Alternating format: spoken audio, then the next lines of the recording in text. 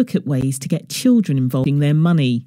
Speaking of which, Moneybox reporter Stefania Okereke recently took some money lessons with the 4's Sunbury on Thames Scouts as they work towards their Money Skills Activity Badge.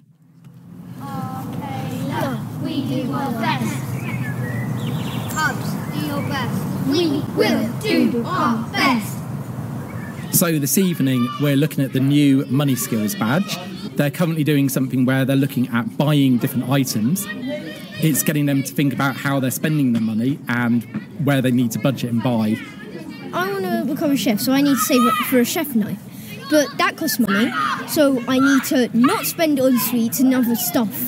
How much did you know about money before joining this game? Not much. I do spend money, but my mum normally helps me find as much as I need.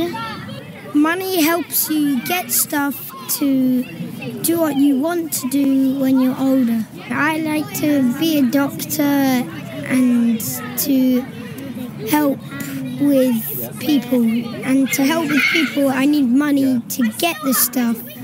And why is it important to learn about money? Because if you waste all your money, you won't know what to do when you're older, and you'll use all your money so you won't have any more when you're older.